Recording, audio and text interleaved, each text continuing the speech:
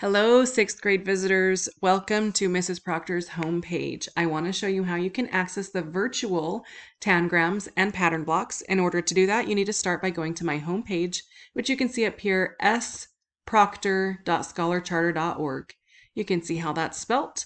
Perhaps your substitute teacher can write that on the board for you so you can go there easily. You can also access this from the student page and finding Mrs. Proctor's homepage.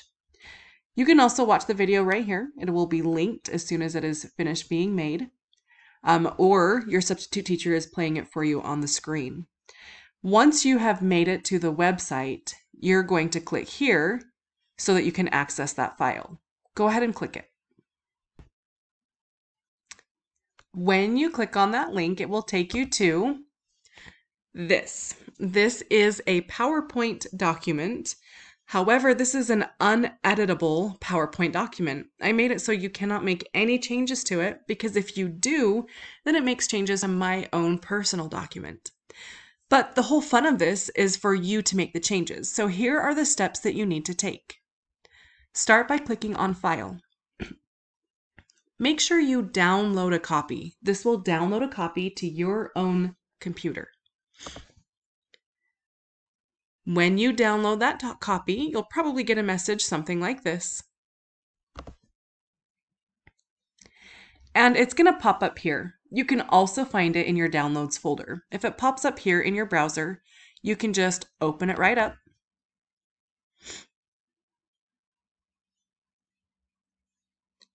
It's taking a second to think about this. And there we go. Here is my own copy on my own computer of this document. Again, since we downloaded it from the computer, since we downloaded it from the internet, your computer naturally wants to protect itself. And so it's in protected view. Go ahead and click Enable Editing. And what this does, it allows you to pick up and move these shapes as needed. So as you go through each page, there will be different things for you to explore, and you can do that by moving these shapes around. For example, I want you to compare the smallest triangle to the other shapes. How many triangles will fit in each of the other shapes? So I can do that by picking up those triangles and trying to fit them into those various shapes, trying to figure out how many of them will fit into each. You can also, and this is a good trick to know, you can also rotate these shapes, which is going to be something that you're going to need to do for this activity.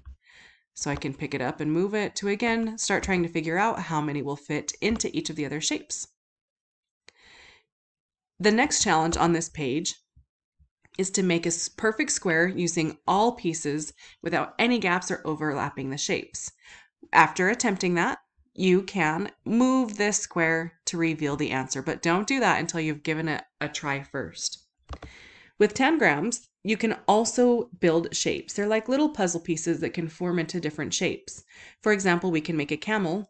Go ahead and move each of these shapes over the top of these ones so that you can make that camel for yourself.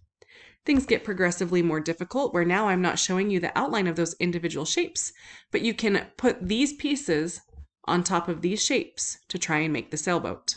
Again, you can move the rectangle for the answer. We have another challenge with the cat.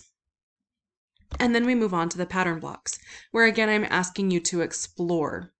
Now, on this page and the other ones using the pattern blocks, you are probably going to want to know another trick, and that is how to duplicate. Control and D will duplicate an image.